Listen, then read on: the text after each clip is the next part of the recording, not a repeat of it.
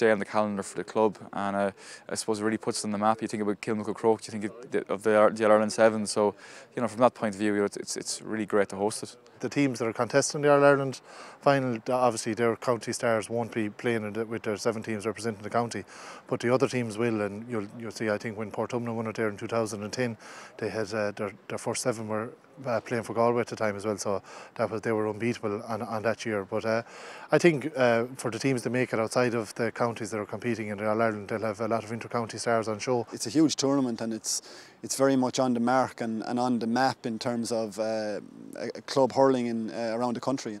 The sevens game brings a much different dynamic, and you know, to the game of hurling. I think there's much more open spaces. It probably suits the type of player who's very nimble, fast, skillful, becomes very tactical because teams get tired because there's so much running involved, and also they're playing a number of games in the one day, which brings its own challenges. But it's a pretty game, it's an attractive game, and it's actually a game that, you know, if looked at, could be even developed further and could be made into an interesting spectacle. We've had savage interest from around the country. We've had some strong teams coming from Tipperary, from Cork, from Galway. There a lot of Clare interest, great interest. The day they beat Limerick, we had people on to me that night looking forward to coming along as teams, players, and then coming along as supporters looking for tickets as well. It works very well from the marketing side.